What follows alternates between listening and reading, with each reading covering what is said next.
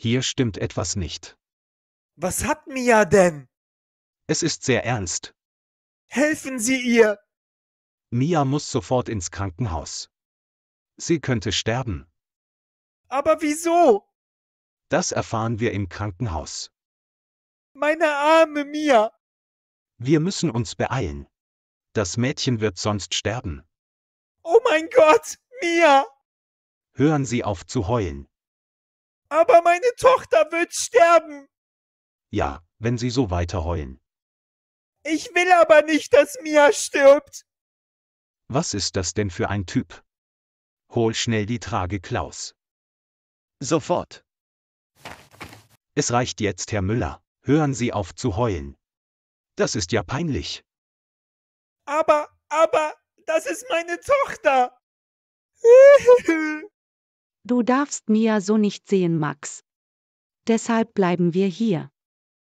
Bitte halte durch, mein Schatz. Wir müssen die Patientin auf die Trage legen. Wir müssen aber vorsichtig bei Mia sein. Und wieso? Mia hat noch sehr viele Gase in ihrem Bauch und Darm.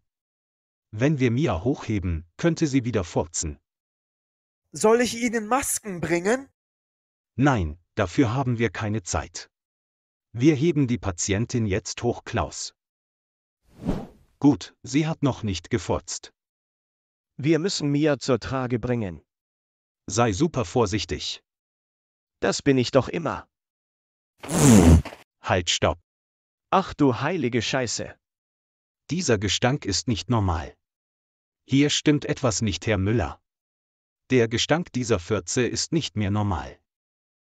Bitte tun Sie etwas! Wir müssen es schaffen, Klaus. Wir sind fast bei der Trage. Noch ein kleines Stück. Oh Gott, das ist doch nicht auszuhalten. So etwas Schlimmes habe ich noch nie gerochen. Ich muss mich übergeben. Tu es nicht, Klaus. Wir haben es fast geschafft. Oh Gott, leg die Patientin schnell hin. Ja, schnell. Ist alles in Ordnung? Nein, Mama hatte recht. Ich hätte Anwalt werden sollen. Reiß dich zusammen. Mia muss schnell ins Krankenhaus. Du hast recht. Ich versuche es. Wir gehen los, Klaus. Kannst du sie nicht anschieben? Das ist doch deine Aufgabe. Aber ich schaffe das nicht. Wieso denn nicht? Ich will nicht ohnmächtig durch die Gase werden. Jetzt übertreib nicht. Beweg dich, Klaus. Hoffentlich geht das gut. Bitte Gott, hilf mir. So habe ich Klaus ja noch nie gesehen. Darf ich mitkommen? Ja, Sie dürfen im Krankenwagen mitfahren. Danke, ich liebe Sie. Echt? Ja, ich liebe Sie sehr.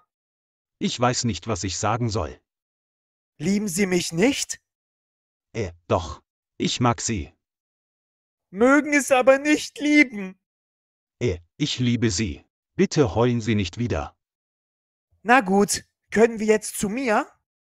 Ja, wir können losfahren, sobald Mia im Krankenwagen ist. Kommen Sie mit mir. Nein, ich gehe voran, mein Freund.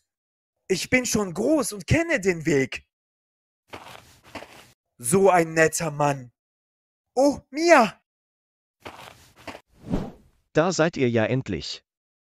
Herr Müller hat mir noch gesagt, dass er mich liebt. Warum das denn? Ich habe es auch nicht verstanden. Ich liebe dich auch, Klaus. Du musst nicht eifersüchtig sein. Okay, danke. Wie oft hat die Patientin noch gefurzt? 37 Mal. 38 Mal. Das ist gar nicht gut. Wir müssen Mia schnell ins Krankenhaus fahren. Herr Müller, wir steigen hinten ein. Alles klar. Wir müssen das Mädchen retten. Oh nein, sind wir in einem Stau. Ja, das ist nicht gut. Mach die Sirene an. Gute Idee. Bewegt euch. Gut, die Straßen sind frei. Halte durch, mein Schatz. Oh Gott, wann hört das auf? Also ich finde es nicht so schlimm. Sie tragen ja auch eine Maske. Ja, die habe ich gekauft, nachdem wir Bohnen mit Mia gegessen hatten. Haltet durch. Wir sind gleich da. Nein, nicht hier im Krankenwagen. Jetzt ist die Kotze überall. Es tut mir leid. Ich verzeihe dir, mein Freund. Ich bin nicht dein Freund. Ich kenne dich überhaupt nicht. Ich bin Paul und du bist Klaus. Jetzt sind wir Freunde. Du bist ein seltsamer Mensch. Ich mag dich auch. Wann sind wir da? In 20 Sekunden. Halte durch, Mia. Oh nein, hier ist ein Unfall. Was machen wir denn jetzt? Ich lasse nicht zu, dass Mia stirbt. Was hast du vor? Sind Sie verrückt? Nein. Wir sind da. Mia muss schnell in den OP-Saal. Ich bringe sie raus. Endlich wieder frische Luft. Mia muss sofort in den OP-Saal. Ich brauche Sauerstoff. Jetzt bring Mia in den OP. Mache ich. Wir müssen rausfinden, was sie hat. Oh Gott, das geht so nicht. Das stinkt bestialisch. 3 Minuten später. Schon viel besser. Ist das wirklich nötig? Ja, hier stimmt etwas nicht.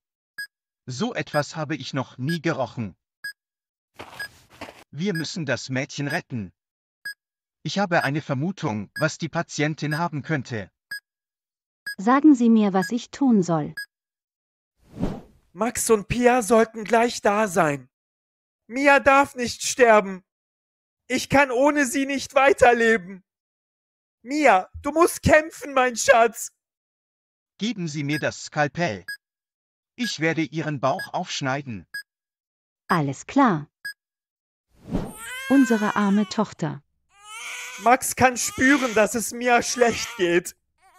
Wir müssen den Ärzten vertrauen. So wie ich es mir gedacht habe. Was hat das Mädchen? Sie hat einen. Ich frage mich, wie lange es noch dauert. Ich muss wissen, wie es meiner Tochter geht. 40 Minuten später. Da kommt der Arzt. Hallo, sind Sie die Eltern von Mia? Ja, wie geht es Mia? Mia wäre fast gestorben. Es war sehr knapp, aber wir konnten sie retten. Gott sei Dank. Was hatte sie denn? Sie hatte einen Darmverschluss. Was ist das denn? Der Darm von Mia war verstopft. Es kamen nur noch Gase raus. Können wir zu ihr? Ja, folgen Sie mir. Papa, Mama, meine Kacke war verstopft.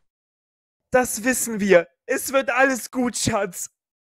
Gebt einen Daumen hoch und klickt auf dieses Video, um noch eine Folge zu sehen.